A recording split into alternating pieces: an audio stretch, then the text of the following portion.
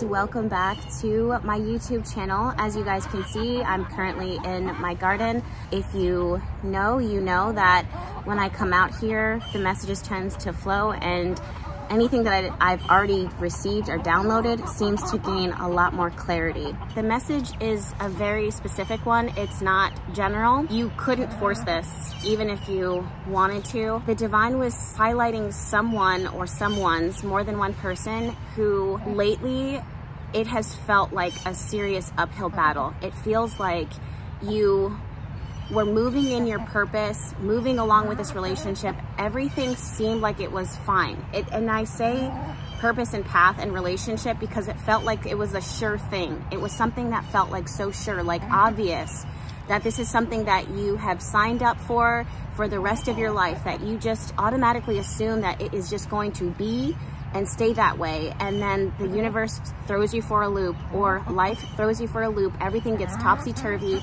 And from that moment, you're feeling really cloudy, and you're feeling confused, and you're feeling lost, and you feel disconnected, and you're not entirely sure, okay, what do I do now? As I was sitting with the divine, and please guys, I'm so sorry for the background noise. My neighborhood, they take a lot of pride in their yards, which I appreciate, but at the same time during the day, sometimes it gets a little loud. There was this immediate feeling of confirmation that A, you're on the right path, but B, don't look for things to not be chaotic right now. And also, I got this strong sense of, despite the stress, the fact that you have tried to commit to making this work and to shuffle forward, despite all things kind of telling you otherwise, despite the fact that the future feels uncertain, despite the fact that it just feels like nothing seems to be working out, the divine is saying those baby steps that you're taking, even in this stressful situation, is what it's supposed to look like. This is confirmation that you are on the right track, and to continue to carry forward and only take small steps. I want to emphasize taking small steps because for some of you guys, you're actually feeling like, I need to completely change everything. I need a total shift. It just feels like your trajectory just shifted in a great way. The divine is saying, let me call the shots on that. You just follow my lead. If you felt like the situation before you feels like it is impossible to continue forward in the same way that you have, and that you want to, you wish you could, but it feels like nothing is supporting you in that, the divine says, focus on those baby steps and don't look around and see what's going on around you. Because sometimes what goes on around us is not divine intervention. It's not divine chaos. Sometimes it's just chaos. And there is no promise. This is a very specific message. There is no promise that everything will ultimately always make sense in the way that things work themselves out, but that is not diminishing the presence of the divine even in the midst of all of that. And if you keep your eyes on your heart space, if your heart is broken right now, don't focus on the fact that it's broken. Focus on the desires of your heart that take out any type of external opinions and perspectives, right? So let's say you're involved with someone right now and they're having a change of heart, you're married, things are collapsing, things are falling apart. Know that the chaos that it is that they're experiencing may not necessarily be for their highest and greatest good. It's a result of other toxic energies that are infiltrating that the divine needs to sort out right now. So it was such a specific message that even if things are topsy-turvy, there are times when it is direct in alignment with what the divine has ordered or what the universe is bringing. And other times it's chaos, it's actual chaos, it's negative, it's evil, it's malicious, it's the shadow self that is toxic and has overtaken someone, something, the energies. And that's what you're in the midst of. When you tell yourself, okay, this is going to work itself out, you can sense that you might be, that you're lying to yourself, or that it doesn't feel like it will. This is why you're sensing doubt. And this is why the divine says, this is not a product of you. This is not a product of me. When things turn topsy-turvy, it's not that I couldn't control it. It's just that everybody and everything has free will. And at the end of the day, people need to have the space to choose what they're going to do. This may be one person that you're dealing with, or a whole conglomerate of different energies that you're dealing with. And just know that they're all under the same influence, and a lot of people feel it at the same time. If you're in that right now, keep your eyes focused on the divine and don't look at what is happening and try to make it turn into a positive thing. Sometimes it's not positive. Sometimes it's something that is coming from a very tumultuous, sticky, not constructive place, and it's not of the divine. If it was of the divine, there would not be so much confusion in it. You would know that things were topsy-turvy, but there was still some type of direction and purpose. And the fact that you don't feel this and the fact that others don't feel this is a reflection that this is not coming from a place that is right. It's not righteous, it's not good. There is this immediate confirmation for someone of the baby steps that they're taking every day right now that are shuffling them forward into the future, and that their heart is unwavering.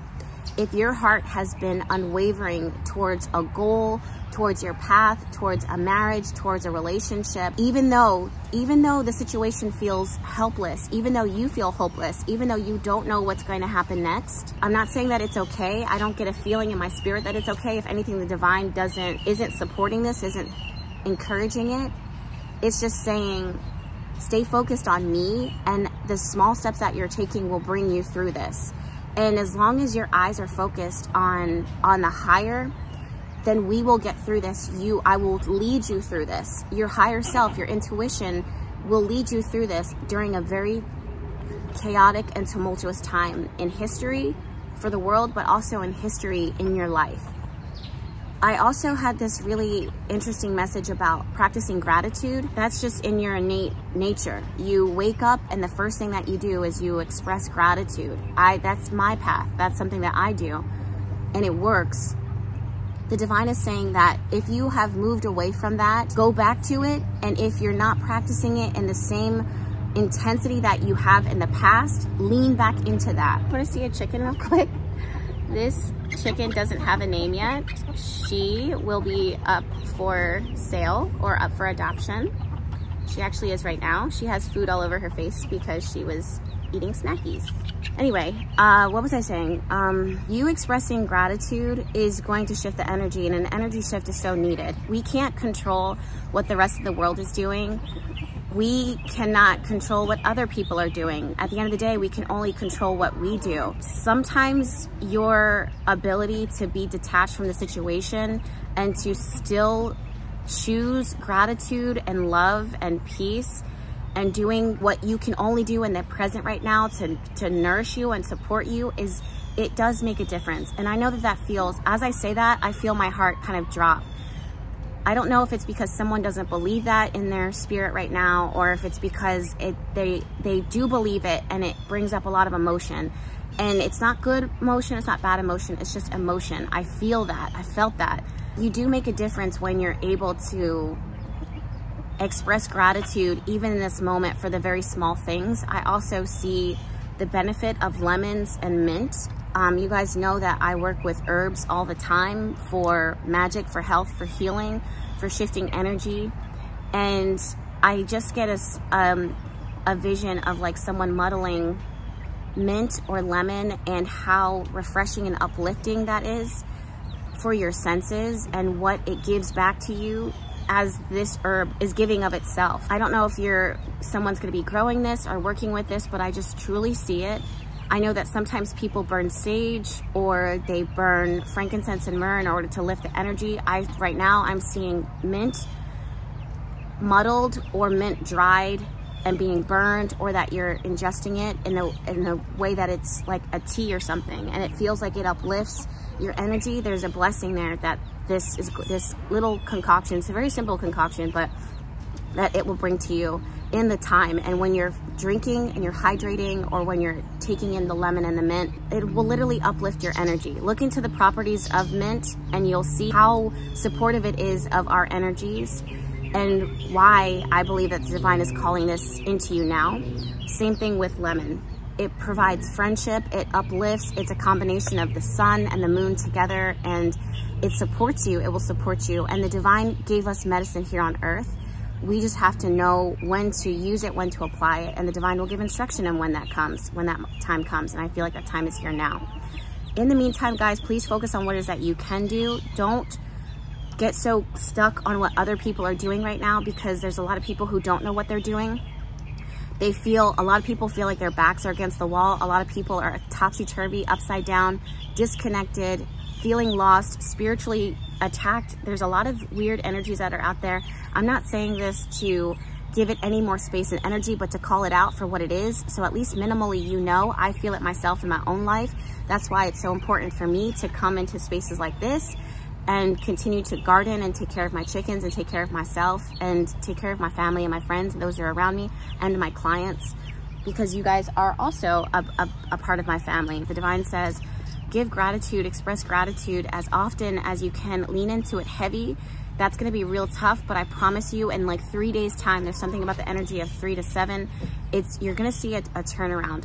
Maybe not necessarily a dramatic and miraculous turnaround, although I'm not taking that completely off the table, but just in how the peace that is that you feel within your heart, and you'll know that that is too a gift from the divine. I just wanna say this too, that the circumstances around you are not a reflection of you, or at least in this situation, it's not a reflection of you. If you're doing the best that you can, and despite it being chaotic and turned around and tumultuous and weird and abrasive and angry and bitter, there's a lot of external noise. There's a lot of discontent right now. What if this was not a reflection of you? What if it's a reflection of something that is taking over? And if you internalize it, or if you feel like all is lost, then you will get lost in that. However, if you stay focused on your gratitude and what you can control and what is happening within you and your relationship with the divine and the things that you can do for yourself now, you will rise above it and outside of it. Let them have the chaos.